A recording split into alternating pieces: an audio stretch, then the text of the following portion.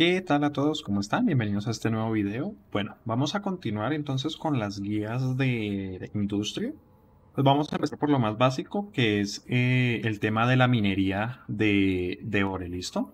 Como lo mencionábamos en el video anterior, entonces pues la minería la podemos dividir en las siguientes ramas, ¿sí? Digamos que la minería básica, que es la minería de ore, que es la que se hace en los asteroid belt, la minería de hielo, que esa se hace en sitios específicos, pero tenemos que hacer omegas porque requerimos un equipamiento específico. La minería de gas, que esa se hace en Warhol, listo, con Ventures también. Y la minería en los ore sites, que son anomalías especiales, como por ejemplo puede ser que contengan solo arconor o solo croquite o solo feldspar. Eso ya depende de la zona, ¿listo? Entonces, ¿cómo hacemos el tema de la minería? Cuando iniciamos, la primera nave que tenemos a nuestra disposición es la Vent, ¿listo? Estamos en el T-Server, por eso los precios son así todos raros, ¿vale? Para que lo tengamos en cuenta. Entonces, ¿qué bonificaciones nos da la Venture? Por cada nivel a Mining Free Gate tenemos 5% de bono a la cantidad que se mina y un 5% de bono a la reducción de los cosechadores de gas, de los gas cloud harvesting, ¿listo? Tiene adicional, pues en sus bonos normales tiene un 100% de bono. Digamos que esos roll bonus son solo por usarlas, ¿listo? No aumentan de ninguna otra manera. 100% de bono a la cantidad que se mina, tanto de mineral como de gas. Una fuerza de 2 al war core, a la fuerza del war core, es decir, para podernos taclear, tienen que taclearnos con algo de fuerza 2 o superior, ¿vale? Si tienen punto que hace uno solo, pues no nos va a taclear y nos vamos a poder ir. Y 50% de reducción en el uso del Industrial Sinusoidal Fuel Generator, en el consumo del combustible, ¿vale? Ese industrial es el que se utiliza para que salten los Jump Freighters, ¿vale? Para que lo tengan en cuenta, no es que pueden abrir Sino para cualquier nave ni nada por el estilo. ¿Listo? Entonces vamos a simularla para que se hagan una pequeña idea de cómo la podemos fitear. Sí, esto es muy subjetivo el fiteo. Van a haber corporaciones o van a haber alianzas que tengan X o Y fiteo, que sugieran o que recomienden o le entreguen fiteadas de una u otra manera. Listo, lo que estoy mostrando acá no son fiteos sugeridos en ningún momento, sino son simplemente de referencia. Listo, para que por favor los tengamos en cuenta y pues no demos esto por sentado. Listo. Entonces, cuando empezamos, pues empezamos lógicamente con la skill a nivel 1, o sea, vamos a poder usar únicamente miner T1 y de pronto los miners de meta, ¿listo? Sí, por eso digamos que es muy importante y siempre recalco que es vital que identifiquemos a qué queremos jugar, si queremos hacer PvP, si queremos hacer PvE, si queremos hacer industria, exploración, para que cuando empiecen como alfas, canalicen muy bien esos 5 millones de skill points que pueden entrenar de forma natural y hagan lo mejor posible su actividad. ¿Listo? Entonces, inician con sus dos miner T1. ¿Listo? En los medios, digamos que la nave que les regala trae los Survey Scanner. Yo no lo recomiendo llevar por una sencilla. O sea, hay gente que sí los lleva y yo los entiendo. O sea, es, digamos que práctica en ciertas situaciones. Es muy práctico. Pero en otras, por lo general, yo nunca lo uso. Nunca lo uso porque me parece un desperdicio de slot.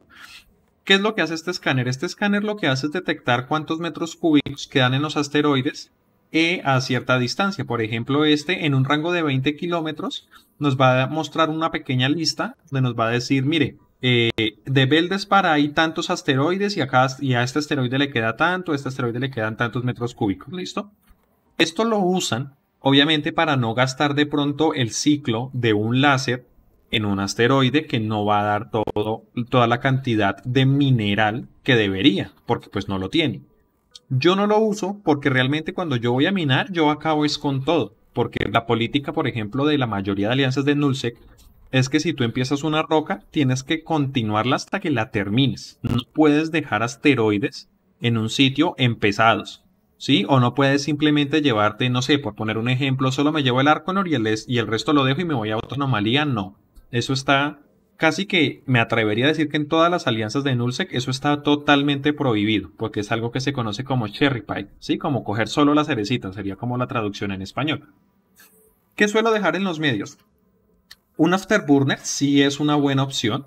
Pueden dejar un afterburner para que se muevan más rápido de una roca a otra. No le pongo micro ward drive por la sencilla razón de que me aumenta muchísimo el signature radius y pues las raras NPC nos van a pegar mucho más fácil y mucho más rápido. Entonces me gusta tener esos pequeños segundos para escapar. Como les digo, esta es mi recomendación. Ustedes pueden fitear como mejor les quede. Pueden poner un Small Shield Extender, pueden poner también Shield Hardener, o también, ¿por qué no? Otra opción es colocar resistencias pasivas, ¿sí? Que no necesiten activarlas. Por ejemplo, pueden subir la resistencia del en y pueden subirla, por ejemplo, en térmico. Bueno, esto también, o sea, depende mucho de la zona donde van a minar y demás. Sí, porque obviamente uno se arma la resistencia conforme al daño que infligen los NPCs de la zona. En los bajos, en el bajo, porque realmente tiene uno solo, pueden instalar un mini laser upgrade. ¿Listo? ¿Qué nos da esto? Nos incrementa la cantidad de mineral que recogen los láser, los miner 1 o miner 2, el que sea, a cambio de que se use más CPU. ¿Listo? Pueden poner T2, ustedes dependiendo de las skills pueden poner de una u otra cosa. Pueden poner esto, pueden poner también ¿dónde está? Pueden poner un damage control, que como pueden ver nos sube la resistencia a todo. O también, ¿por qué no? Pueden instalar, ¿cómo se llaman estos? Mejoras de propulsión, un estabilizador de inercia, para que puedan alinear más rápido y pues por ende tengan más opciones de poder escapar con mayor facilidad, ¿listo? En cuanto a los rigs, suelo recomendar, o bueno, yo suelo usar, por ejemplo, pueden usar los auxiliary thruster, pueden usar low friction para que también les reduzca el tema de la alineación para guardiar más rápido. Pueden también usar rigs que les incremente la cantidad de escudo o la resistencia en ciertos puntos del escudo. ¿Listo? La idea de estas naves es que sean naves muy baratas, muy económicas, muy desechables, que ustedes puedan perder sin problema, porque iniciando pues realmente recolectar ISK si es algo tedioso.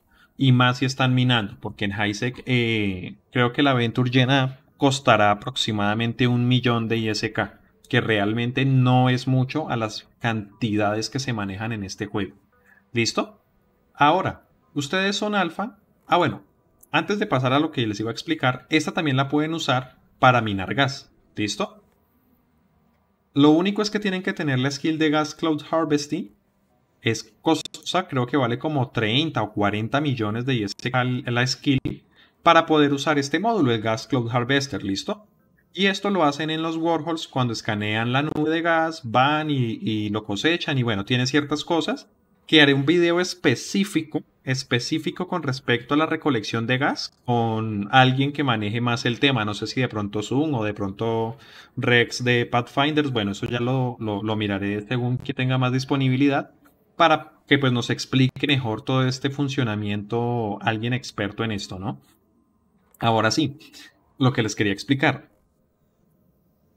Somos alfa. Ya tenemos un capital, no sé, de unos 100 millones quizás. Y se harán la pregunta, bueno, ¿cómo puedo minar más ahora? Pues la respuesta sencilla es, tengo que convertirme en omega para poder usar los mining barge o los exhumer o a futuro poder empezar con una porpoise, una orca, una rorqual. No lo sé. Esas son digamos que las opciones fáciles, las opciones básicas. ¿Listo? La otra opción que usan algunos es utilizar, por ejemplo, no, usar battleships, pueden usar una rock o pueden usar la praxis. Creo que la praxis es muchísimo más económica para hacer este tipo de híbridos raros y creo que nos da un poquito mejor de tanqueo. Listo, entonces ya les voy a mostrar por qué. Esta es la praxis, es un battleship, no suele ser muy costoso, no suele costar más de 170 millones, creo, la verdad no sé en cuánto esté ahorita exactamente. Pero entonces lo que hacemos es fitearla para minar. ¿Listo? Entonces vamos a suponer que ya ustedes han subido todas sus skills a T2, ya pueden usar el miner T2 y demás. Entonces, ¿qué hacemos? Todos los altos, los posibles, los llenamos con miners, que son exactamente 6. ¿Listo? En los bajos vamos a instalar mini upgrades, mini nasser upgrades. Creo que le cabe. Ahí está, le cabe. Bueno, ahí le podemos dejar porque todavía podemos jugarle un poquito con el CPU. Ese rig de CPU creo que está acá. No, ese rig nunca me acuerdo dónde lo encuentro. En ingeniería creo que es. Command Processor. No, acá está, Processor Overload. Le instalan acá y ya nos da un poquito más de CPU. Y el resto lo vamos a usar con Cargo Hold Optimization, porque como pueden ver es una nave que no le cabe nada. Y en los bajos utilizamos Expanded Cargo Hold. Y ahí ya tenemos una capacidad decente de mineral. ¿Listo? Vamos a tener una capacidad de 4.193 metros cúbicos. Pueden usar este de quizás un T2, pero es que ya son exageradamente caros, entonces no compensa. ¿Listo? Obviamente se defienden con drones y pues ya en los medios, según el CPU que le dé, pues ustedes van asignando si le ponen afterburner, si le ponen shields, etc. Y obviamente pues su defensa con drones. Esto, a pesar de que la nave no tiene bonos para minar, porque pues es una nave de pelea, lo que sí nos va a dar es que al tener una mayor cantidad de láseres, pues vamos a tener, o sea, solo por fuerza bruta, por llamarlo de alguna manera, vamos a sacar muchísimo más mineral que con un Aventur. Esto siendo alfas. Si son omegas, lo mejor uy, perdón. Lo mejor es que sigan hacia las mini barge o hacia la exhumer. ¿Listo? No se pongan a hacer esto. Esto es como alfa y bajo mucho cuidado porque lógicamente es una nave que igual si se la detectan que es para minería, se las pueden gankear. Sí, pero esto es una alternativa para las personas que de pronto quieren minar un poquito más.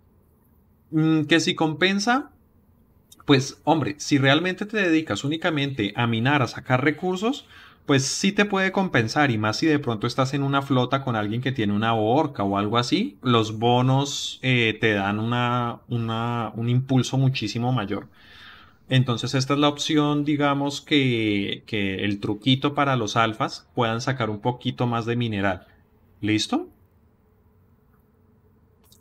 Para el hielo, entonces sí o sí vamos a necesitar 0 megas porque vamos a necesitar, la idea sería una mini barge o sería una exhumer o las fragatas de expedición. ¿Listo? Estas fragatas se utilizan muchísimo en Warhol, sobre todo. Y hay algunas que no me acuerdo cuál es la Prospect o la Endurance, que se usa mucho para gankear, para hacer gankeos con bombers. Porque pueden abrir ¿dónde está? Pues es la Prospect, porque es la que puede abrir el Cover Ops Sinusoidal Field Generator. La Prospect taclea, abre el Sino y con el Sino llegan los bombers y pues hacen sus estragos. La que más se utiliza, obviamente, es Covetor, porque es una nave muy barata, que mina muy rápido, y pues obviamente entre más rápido mine, pues es mejor. Yo usaba una Retriever porque para mí, como yo jugaba solo en Highsec, era más cómodo tener más espacio en vez de minar más rápido. Porque, pues digamos, en este caso yo puedo llevar digamos que la base de la nave son 22.000 metros cúbicos para hora, pero como yo la tengo ya mejorada al máximo, me da 27.500, que serían 27 bloques de hielo, porque el hielo pesa más, pesa 1.000 metros cúbicos cada bloque. ¿Listo? Entonces, ¿cómo es el fiteo? O un fiteo básico, se usa los Ice Harvester, ojalá los T2, créanme que yo sé que es demorada la skill, pero compensa mucho.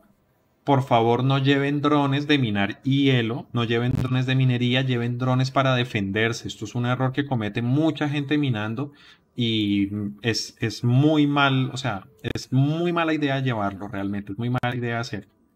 Le pueden poner Ice Harvester, ahí está.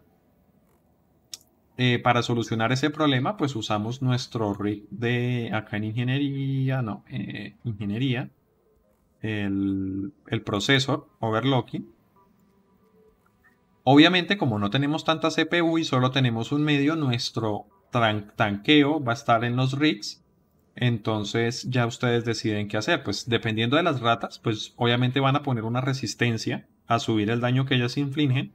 Pero pues en este caso, por ejemplo, podemos poner un Shell Extender que de 10.000 nos sube a 11.000 los puntos de vida. Pueden poner divinamente dos Shell Extender o pueden poner un Shell Extender y ponen una resistencia en específico. Ustedes ya deciden. Y en los medios, un Afterburner. De pronto no es muy grande, es muy poquita la velocidad que nos da, pero pues realmente a veces funciona. O pueden poner un módulo de fiel pasivo, dependiendo de para lo que los dé la CPU, ¿listo? Estos fiteos, como les digo, son sugeridos porque por el tema de skills e implantes, pues sí varía mucho lo que pueden o no pueden usar ustedes con sus personajes. ¿Listo? Esas son las naves básicas para minar. Ya después tenemos las naves de apoyo, y quiero recalcar esto, son naves que su funcionalidad es dar apoyo a flotas de minería, más no ser grandes comedoras de roca, ¿sí? Como por ejemplo la porpoise y la orca, que es, digamos, esta es la más chiquitica. Y por último, y ya el tier más alto, es la rorqual, ¿listo? Pero para subirse a estas demasiado tiempo y necesitan no solo subirse a la rorqual, sino tener una cantidad impresionante de skills en otras ramas para que sea viable poderla sacar y que se pueda defender medianamente bien en caso de un ganqueo. ¿Listo? Estas naves se equipan con un Mini Foreman Boost que lo que hace es darnos más alcance, que el ciclo sea más corto o que, por ejemplo, los miners, los street miner que usan unos cristales para incrementar la cantidad de oro específico, pues duren un poquito más.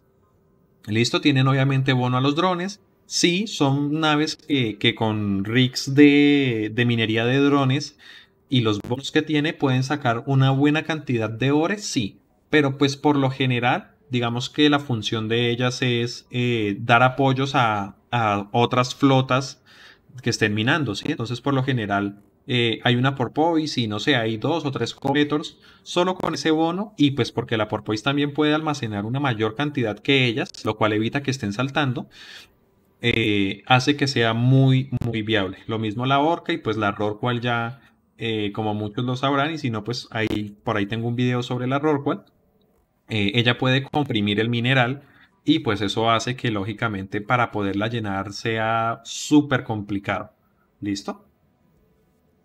Eso sería la guía muy básica, muy rápida sobre minería de ores y de hierro.